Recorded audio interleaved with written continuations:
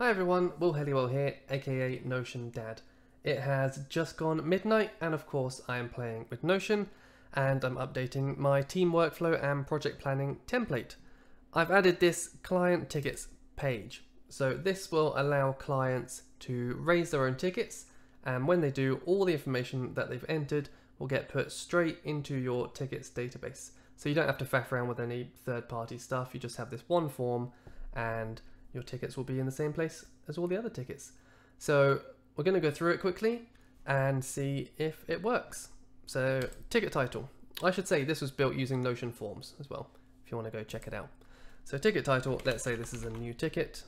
Product, team workflow template, that's the only product we've got in there at the moment. Description, seeing if this works. Ticket type, so this bit is a multi-select, and what I have found is you can click on obviously multiple things, but you can't click off of it, which is quite annoying. And you can't press escape either. The only way to get off of it is to click in a different cell.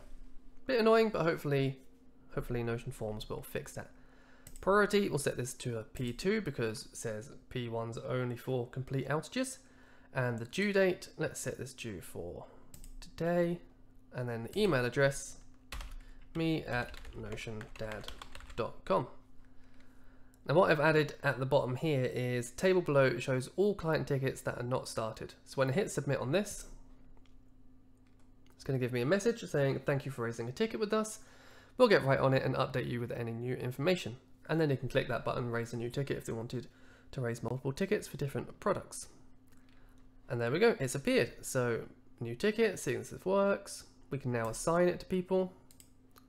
I've locked the page, that's why nothing's showing up there. We can assign it to people, we can change the priority, set the progress overview, and do all of that stuff. If I unlock the page,